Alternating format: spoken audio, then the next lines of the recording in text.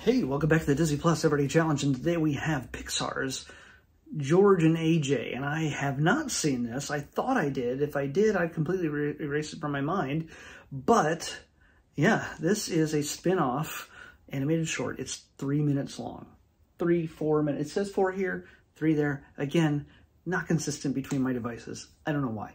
Anyway, George and AJ, they're the caretakers. They're looking to pick up Carl Fredricksen, because he's getting up there and he's alone. They need to take him to a home. They need to collect him. And we see that in the Up film just before he takes off with the house, attaching balloons to it and flying off into the sky. If you've seen Up, that makes sense. If you haven't seen Up, well, I've just spoiled something for you. Well, it's also a really iconic Pixar image of a house with balloons attached to it. So, yeah, go watch Up. Seriously, if you haven't watched Up yet and you're like, oh, let me wonder what George and AJ is about. No, you're doing it wrong. That's just wrong.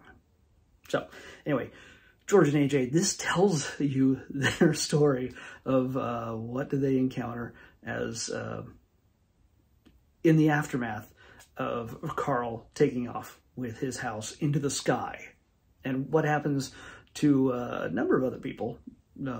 As a result, Carl kind of becomes sort of an inspiration to everyone. So, yeah, the looks in these faces right here, complete and utter shock, that sticks with them for a while. And then they discover, well, you know what? Well, they don't discover this, but other elderly people discover Carl's got a good idea. And you get to see the chaos that ensues after that. That's all I'm telling you regarding that. Strangely enough, though, even though he was around for this, Carl, oh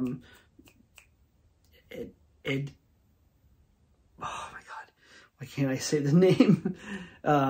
He didn't do the voice. It was just a really small bit, but, you know, that's just weird. But Peter Sohn comes back as Russell, even though it doesn't really sound like Russell. And there's one line from Doug in this, yes. It also, the story wraps around all the way to the end of the Up film. So you get to see kind of what goes on back in Carl's home area while he's gone, through the eyes of AJ and George and AJ. One of the things that's really strange about this is this is the animation style that you're looking at right here. This is not 3D animated style of Pixar. This looks like it was completely lifted, and it makes sense.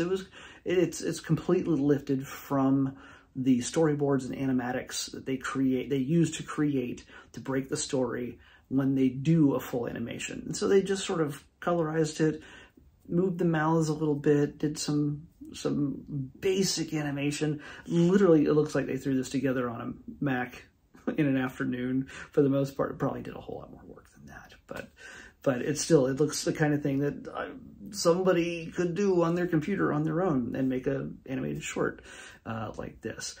But yeah, it's not the full 3D animated version, but it's still fun. It's still Pixar storytelling. And you know what? They don't need to spend $1 billion on, or in this case, it would have been $1 million probably at least, to do a full 3D animated thing about George and AJ. Yeah. Now, by the way, this video is now longer than the actual animated short, and I try not to do that, but hey, it's 3 minutes long. I need to make these videos at least 3, maybe 10 minutes long, because algorithm. Anyway, let's pick tomorrow's episode. 62. 62. It's another short. I'll be very surprised. It is not.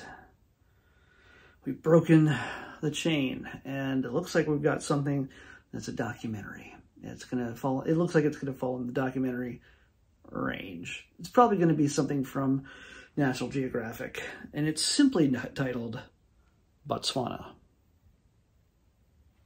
Botswana. I want to say Botswana.